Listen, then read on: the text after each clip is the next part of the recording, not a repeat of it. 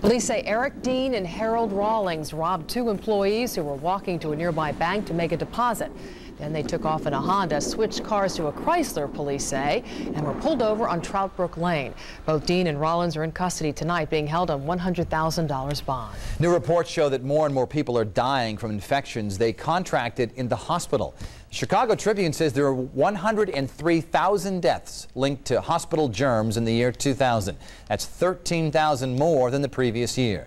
The investigation also found one of the main causes was hospital staff not washing their hands. Phil Bonafini lost his wife of 50 years after she came down with a staph infection during routine surgery at Bridgeport Hospital. The nurse told me she had an infection. She's got the infection.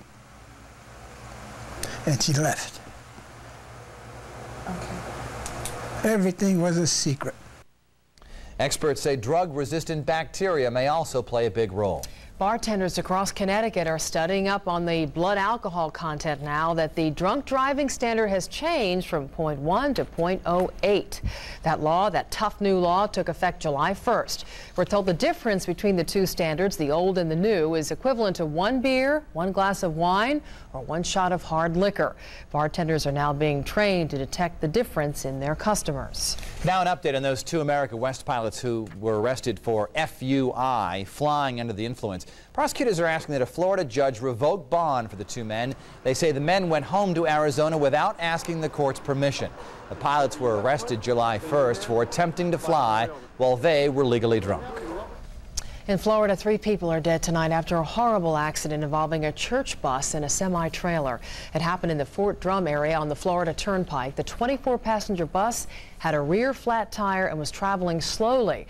And that's when it was hit from behind by an 18-wheeler. Police say the truck was traveling within the speed limit. Now an unbelievable story out of Oregon where 2 adults were arrested for driving to a picnic with 4 children inside their trunk. There were 8 other passengers in this car, and the couple says they put the children in the trunk because they simply ran out of room. Can you believe this? This is ridiculous. A driver called police after spotting the children in the trunk at the supermarket. The children are okay tonight, but the adults were unable to open the trunk at first because the lock was damaged. I'm sure the adults have a lot of explaining to do. I bet you they do. Let's find out how the Monday evening commute is moving along tonight.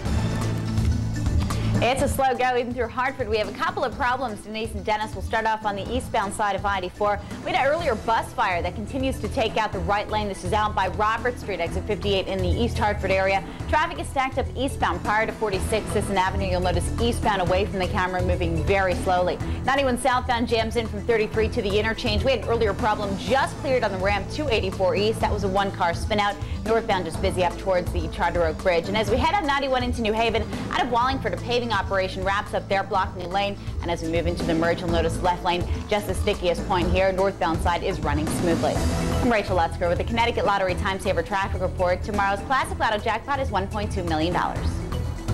Okay, thanks, Rachel. Welcome back, by the way. Thank you. Nice to be back. It is always good to come back from vacation, isn't it? Yes, yes. Sometimes it's hard to kind of especially on a day like today. Well, let's be honest. Well, welcome back anyway. Tonight, investors are on edge after another chaotic day on Wall Street. After the break, we will talk to our stock market analyst, whom we've been seeing quite a lot of these days. He's live in the Channel 3 newsroom right now, and he'll answer your questions. And there's still time to email us. Just log on to WFSB.com and look for stock market questions. Make sure you fill out your name and town. And new at 6 o'clock, we'll have this report. Historic landmark destroyed by a raging fire. I'm Martinez in Seymour. I'll have the story. And on the eve of his next trip overseas, there were new questions tonight over just how healthy the Pope is to travel.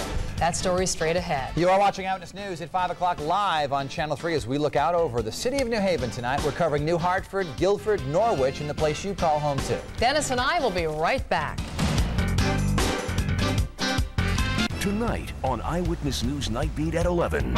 She was a 16-year-old lifeguard that vanished without a trace. Now, more than 2 years later, there is still no sign of Molly Bish. It's been 2 years, and the decision to live is really still a daily decision for us.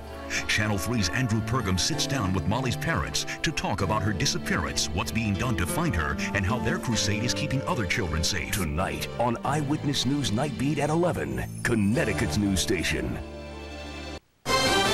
Another 90-degree day in July, and the humidity is on the way up. Is that going to mean some thunderstorms? We'll have the answer coming up in just a moment.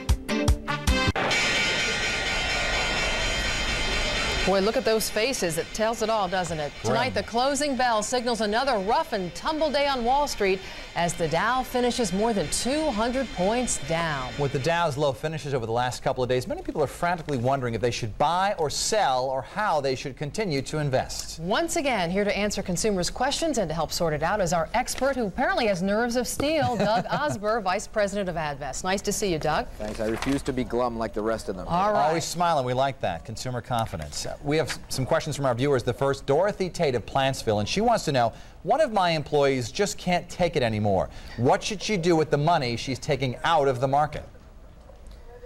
Well, I guess, you know, it's a question. Everyone has a level to which their fear just overcomes them. And if someone's going to become physically sick, they ought to put that money in the money market until they think that their emotions can not get the better of them and they can ease their way back in the market, because it's not worth getting sick over.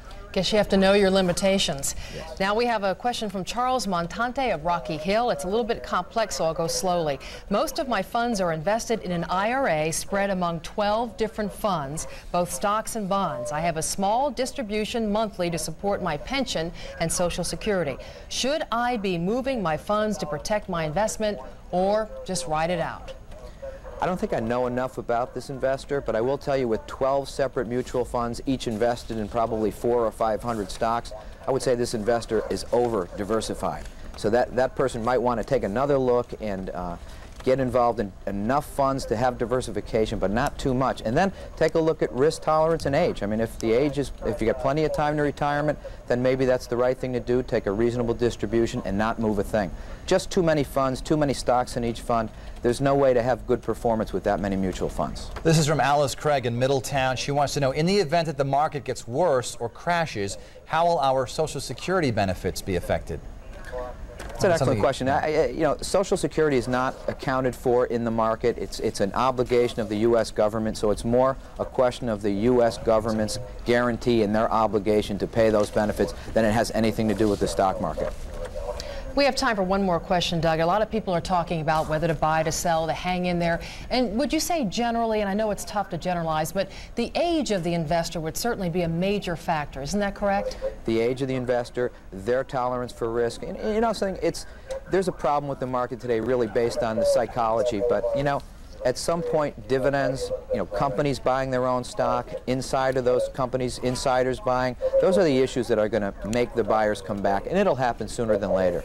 Okay, good. We heard it here first from Doug Osber, Vice President of Advest. Thanks again for sharing your time with us tonight. Well, tonight, Justice Department officials say they want an independent examiner to investigate the WorldCom bankruptcy case. Last night, WorldCom filed the largest bankruptcy case in corporate history. The agency would head a probe into the company's downfall for possible mismanagement irregularities as well as fraud. Now, WorldCom's bankruptcy filing could mean some changes ahead for MCI customers. Here with the impact on phone and internet customers is 3 News Side reporter Deborah Kent.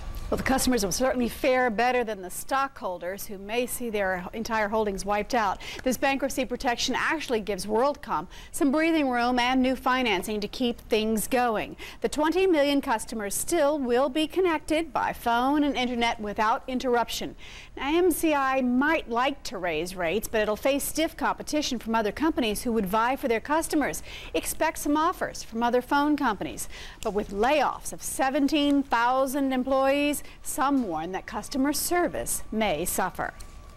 The car rental company that tracked its customers and fined them for speeding took in more than $22,000 in such fines. The Attorney General's office says recent court filings by Acme Rent-A-Car show 76 customers could be due refunds if the state wins its case. The New Haven company used GPS systems to detect the speeding and in many cases automatically withdrew the money from accounts even before the car was returned. The state ruled the practice illegal. The company is appealing. Warnings tonight from credit counselors concerned that these record low mortgage rates could entice home buyers and owners to get in over their heads. Home prices have continued to increase, but that can reverse, as we saw in the late 80s, leaving home buyers with homes worth less than their mortgage. Also keep in mind the rates on home equity lines aren't locked in. When interest rates rise, as they eventually will, those payments will take more out of your budget. In half an hour, a story you will see only on 3 as a woman finds she's not protected by her extended warranty. Her heartbreaking ordeal and what you need to know before you sign on the dotted line at 5:30. All right, we'll see you then.